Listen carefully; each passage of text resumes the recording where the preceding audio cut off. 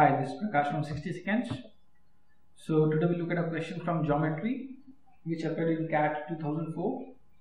So the question goes like this: a circle with radius 2 is placed against a right angle. Another smaller circle is also placed as shown in the adjoining figure.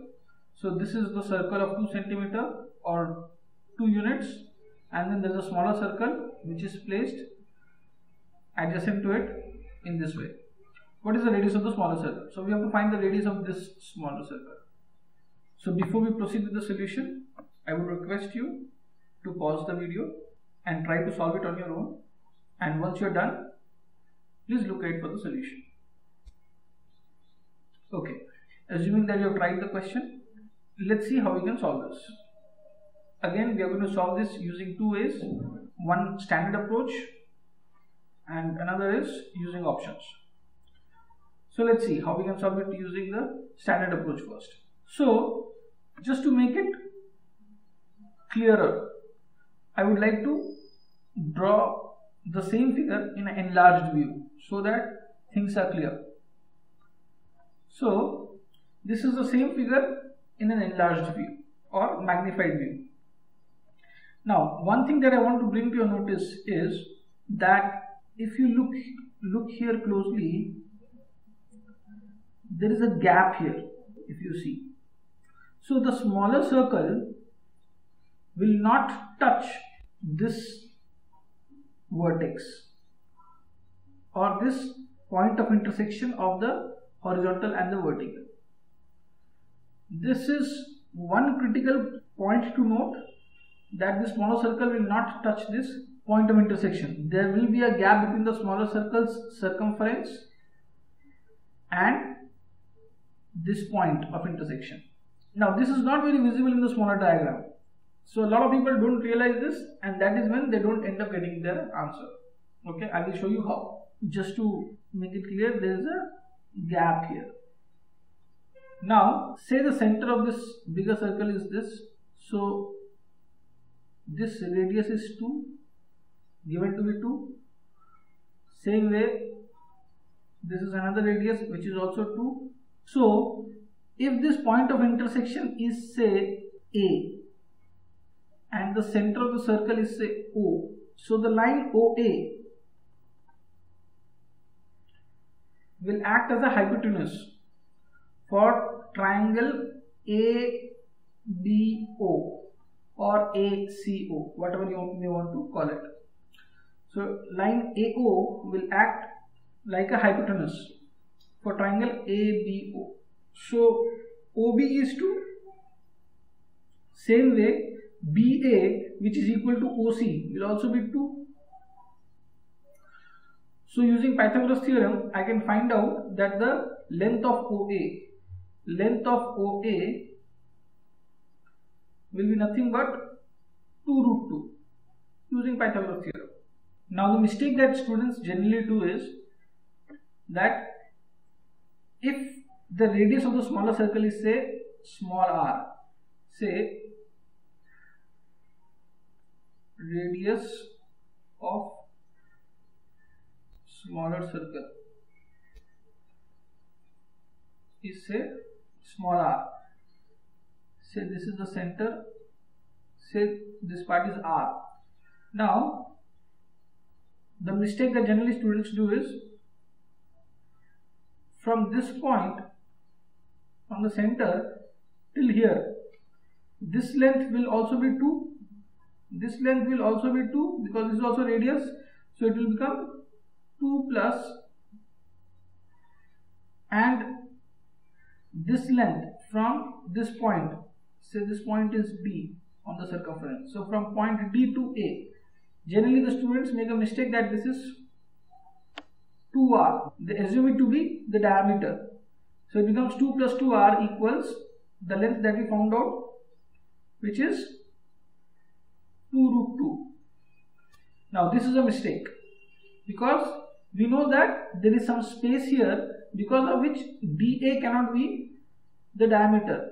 The diameter will be smaller than the length DA. So if you write an equation like this, you don't get any of the options, and that is where you get a wrong answer, you get puzzled that why are you not getting the answer. So what would be the correct equation? So if the radius of the smaller circle is r, from the center of the smaller circle, if I join with point A, I know that it will be r root 2, because just like the bigger circle, this length is r, and this length is also r, the radius. So this will be the hypotenuse of the smaller circle.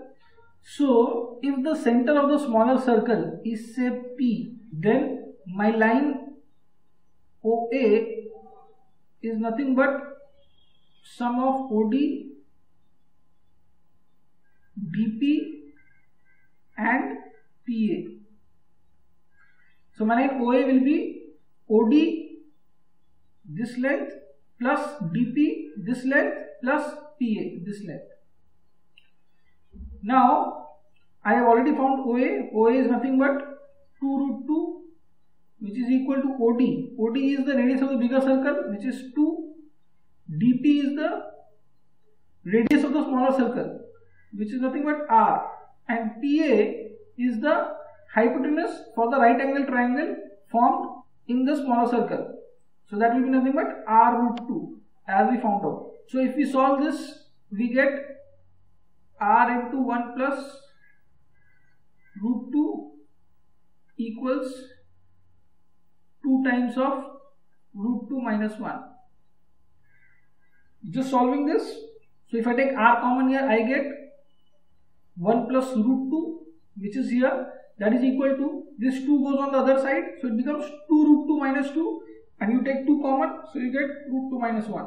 So the radius of the smaller circle comes out to be, now if you multiply the numerator and the denominator with root 2 minus 1, you will get 2 times of root 2 minus 1 whole square divided by root 2 plus 1 when multiplied with root 2 minus 1 will give you root 2 square minus 1. So it will give you 1, which gives me 2 times of this root 2 minus 1 whole square expanded will give me 2 plus 1 minus 2 root 2, which is nothing but 6 minus 4 root 2. 2 plus 1 is 3, 3 into 2 is 6, minus 2 into 2 is 4 root 2, which is nothing but my fourth option. So I can solve this question in this way. Another way to solve this question would be to use options. So again, this is the figure I have. Now it is given to me that the radius of the bigger circle is 2. So I can say this length is 2. So very clearly from the figure itself, I can say the diameter of the smaller circle, diameter of smaller circle has to be less than 2. Now let us look at the options. If I look at the second option, 4 minus 2 root 2. So root 2 is what? 1.4. So 2 into 1.4. So it gives me 2.8. 4 minus 2.8 is 1.2. So if the radius of the smaller circle is 1.2, diameter will become 2.4. But very clearly I know that the diameter of the smaller circle cannot be more than 2. So this cannot be my answer, because here I am getting a diameter which is greater than 2. Let us look at the third option. 7 minus 4 root 2. So it becomes 7 minus 4 into root 2 is what? 1.4. So 4 into 1.4 will give me 5.6. So 7 minus 5.6 gives me 1.4. So the radius becomes 1.4. So diameter will become 2.8. Again, cannot be my answer. Let us look at the first option. First option tells me 3 minus 2 root 2. So 3 minus 2 into root 2. Root 2 is 1.4. So 2 into 1.4 will give me 2.8. So 3 minus 2.8, which gives me 0.2 approximately. This can be my answer. Let me look at the fourth option. 6 minus 4 root 2. 6 minus 4 into 1.4. That gives me 4 into 1.4 is 5.6. 6 minus 5.6 is 0.4. So here the diameter becomes 0.8. Here the diameter becomes 0.4. Both can be my answer. Now I have to choose one.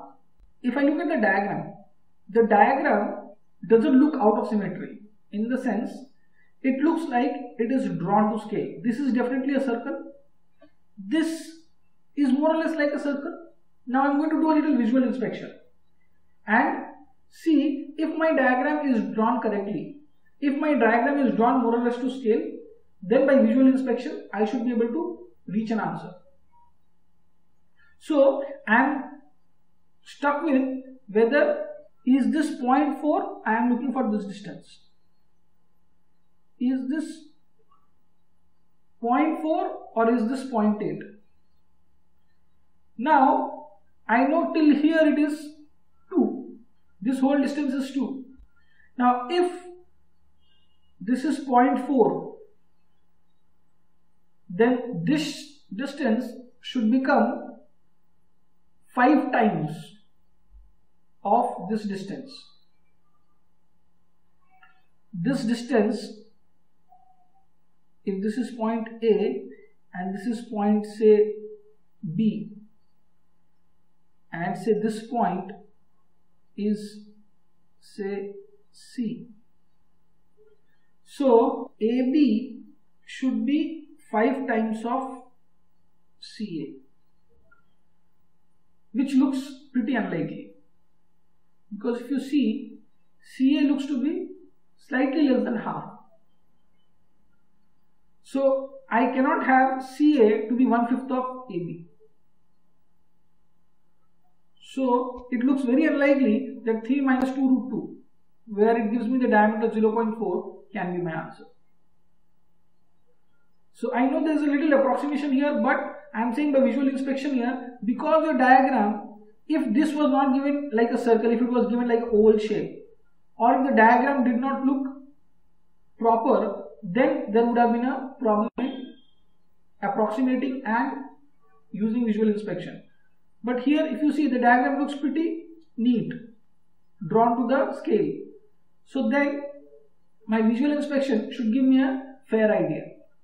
And if the options are far apart, 0.4 and 0.8 is quite distant from each other. If it was like 0.7 and 0.8, then I may not be able to distinguish. But 0.4 and 0.8 gives me good enough a distance or difference to make a call.